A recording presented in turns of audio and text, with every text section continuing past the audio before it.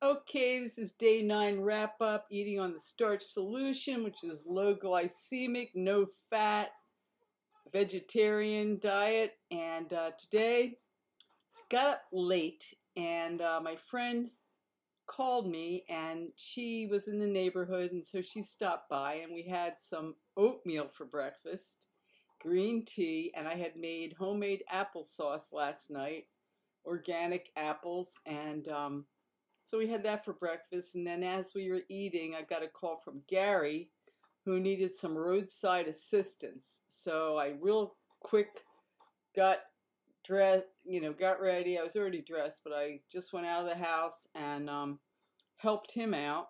And fortunately, we were able to get his Rokon cycle working, and I drove his big truck. I checked the not juniper berries, elderberry berries along the road. They still seem to be green. That was on my list to do today. And then I went over to the garden at the house. I checked the cherry tomatoes. In fact, I had some cherry tomatoes. And I checked everything else. And everything was fine. And then I drove home. It was pretty late by then. It was like 2:30 in the afternoon. And I was starving. I was so hungry, and I had to go home and start doing some work at 3. So as I was sitting down to work, I would jump up, and I had zucchini fritters in the freezer. So I just took 3 zucchini fritters and I put them in the oven. I took some canned corn and I put it on the stove, and I chopped up a red tomato. And that was a very good lunch. It was quick and it was satisfying. I think I made a cup of black tea. And then I was able to do my work. Then I went to meditate. Afterwards, I was determined to keep with my exercise regimen. So I did my resistance training in the pumping iron room at the rec center. I was with the gang. I don't really know any of these people, but when you're all together, each one is focused on kind of the same knocking it out kind of attitude.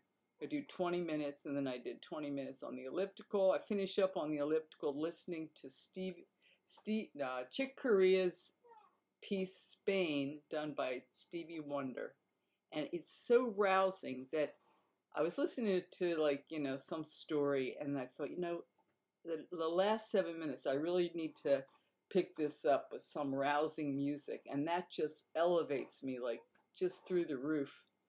It's such a great inspirational song, So the last part of the exercise was inspirational and easy.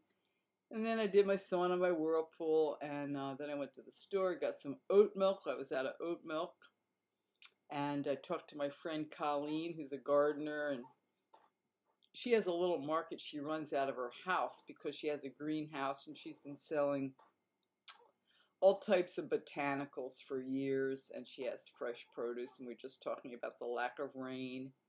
And it's just fun to talk to somebody who's a gardener, because now I'm a gardener, I told her I was thinking about doing the farmer's market. I emailed the farmer's market, and they asked me where I lived and what kind of stuff I had, and I responded, so we'll see if I hear back, because I need to get rid of some of this stuff. Anyway, tonight I made a Mexican mashup, and then I made some sauerkraut. I had that beautiful cabbage fresh from the garden, and I'm trying to follow the recipe. I don't have mustard seeds, or what was the other one? Mustard seeds or juniper berries. The recipe calls for juniper berries. I do have caraway seeds.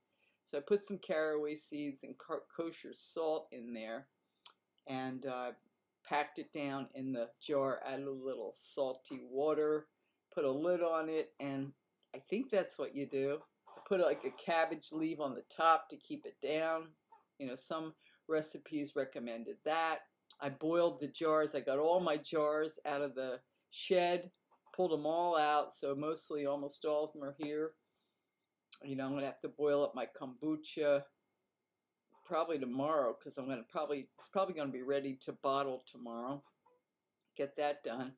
But I never seem to get as much done on a daily basis as I hope to.